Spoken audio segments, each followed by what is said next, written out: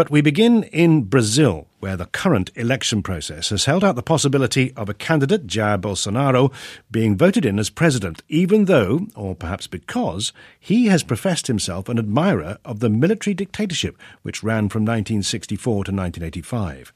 There are 5 candidates in total, and a second-round runoff vote between the two who come out on top on Sunday is likely to be required. But whoever wins, the campaigning has harked back to the old days of that dictatorship. So we're looking at one of the key events from that period.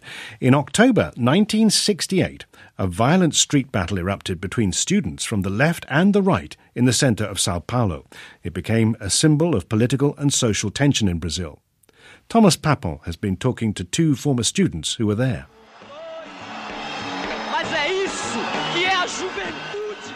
In 1968, Paulo de Tarso Venceslau was a student at the University of São Paulo.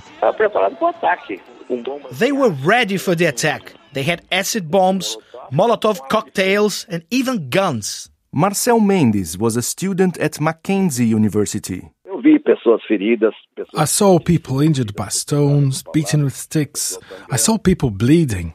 Mackenzie Presbyterian University, a traditional private institution founded in the 19th century, took up a whole block on one side of Rua Maria Antônia in the center of São Paulo. On the other side of the street was the philosophy faculty of the University of São Paulo, or USP. It was the biggest and most important public higher education institution in Brazil. There were lots of universities in the area, and Maria Antônia Street was like a magnet for all those students, because of the lively bars where they drank and played music. The Brazilian singer and composer Chico Buarque, who studied at the architecture faculty around the corner, used to play for us there. So there was a strong cultural appeal.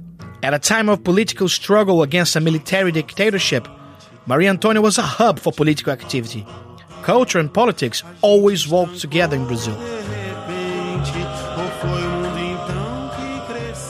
As in many parts of the world, 1968 had been a year of protests in Brazil. The killing of a student in March by the police in Rio had triggered demonstrations in various cities, all violently repressed by security forces. In June, 100,000 people took to the streets of Rio in a march against the government. After 4 years of military rule, Brazilians wanted change. We wanted freedom, political freedom. People were also very unhappy with the economic situation, with the decrease in wages. And the students were promoting new values, changes in social customs, miniskirts, drugs, music. All those influences came from outside, from Paris, the Latin Quarter. By that time, the philosophy faculty was also attracting younger high school students who liked to hang around and take part in political activities, like collecting money to organize a national student congress scheduled for October. And it was at the beginning of October that the hostilities with students from Mackenzie University started. Lots of students at Mackenzie sympathized with the military regime. Marcel Mendes was an engineering student there. It started at a crossroads where many USP students were asking for money from people in cars at traffic lights. Students from Mackenzie watched them, and at some point eggs started flying towards the students asking for money. Slaps and blows were exchanged. There was some physical aggression, but nothing very serious. But it escalated later. I was standing at the entrance to Mackenzie's engineering school. What I saw looked like a fight between hooligans. Groups fighting each other, throwing stones, beating each other with sticks. Students from Mackenzie were trying to invade the philosophy building and vice versa. The groups kept on fighting on the street throughout the afternoon of October the 2nd. But things got much worse the next day, a Thursday. The day started very tense, but now they were exchanging not only sticks and stones, but also Molotov cocktails and rockets. They were making them in Mackenzie's chemistry laboratories. Things like gunpowder rockets with gasoline. When you fire them, they explode. and bombs they made him during the night. I saw a freshman from Mackenzie throwing a metal cylinder used as a concrete mold to the other side of the street without looking. If that had hit someone, it would have killed them. They were throwing whatever came to hand: doors, desks, pieces of wood. Some of them climbed to the top of a building which was under construction and belonged to Mackenzie, and they started throwing building materials, even sinks and toilets. They just threw them onto the crowds on the street below. At this point in the battle, a group of high school students who were on the ground decided to invade the building under construction. That's when one of the Mackenzie students shot at and killed one of the students. José Guimarães, a 20-year-old high school student, was shot in the head and died on the way to hospital. At the time, his death was not investigated. In 2015, a Truth Commission, which examined crimes committed by the military dictatorship, concluded that he was killed by Osni Ricardo, a police informer and member of an anti-communist paramilitary group called CCC, Communist Hunting Commando. It isn't clear if Osni was actually a student at Mackenzie, but it is clear that the university was infiltrated by members of the paramilitary group and by the police. I remember one of them, who always walked around wearing a dark cloak. He always had a gun with him. We knew he was an agent. But there could have been other members of the CCC amongst the students and maybe the teachers. At the end of the morning of the 3rd of October, the news about José Guimarães' death had spread among the students, changing the dynamic of the conflict. Marcel Mendes tells what happened next. The blooded shirt of Guimarães motivated a huge march through the center of São Paulo. Thousands of students took part in the protest. They claimed that Guimarães was killed by Mackenzie students and clashed with the police. They overturned cars, set them on fire. By the time the students left for that march through the city center, the police had already taken up position around Mackenzie University. The state forces were mobilized to defend a private institution instead of defending a public institution, the philosophy faculty. At the end of the afternoon, on the second day, Rua Maria Antônia was empty. The next day, the road had been closed by the police. That's when the invasion happened. A group with many armed people, who I believe were from the CCC, invaded the philosophy faculty and basically destroyed everything. They burned documents, archives, vandalized the whole building. 2 weeks later, more than 1,000 students were arrested for taking part in a clandestine National Congress. And 2 months later, the military government brought in a new law. It was called Institutional Act 5, and it would become infamous. It gave the military power to intervene in all levels of government, to censor whatever they wanted, and to suspend individual rights.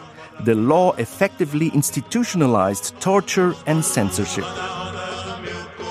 And for many students identified with left-wing movements like Paulo de Tarso Venceslau, these events drove them to extreme measures in the fight against the military regime.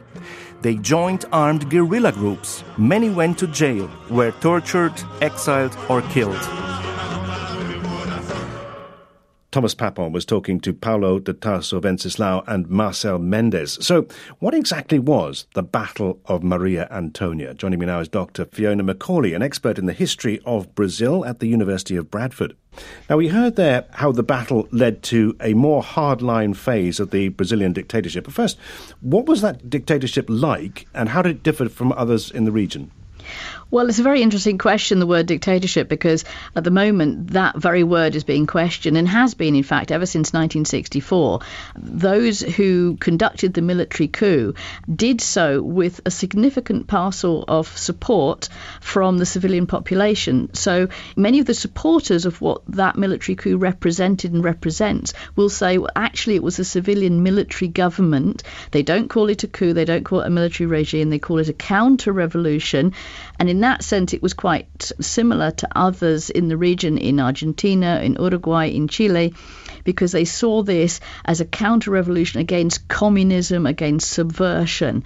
So they saw themselves as holding the line of Western, Christian, anti-communist values. So that they have in common. But perhaps what's slightly different in the Brazilian case is that they very clearly had civilian support.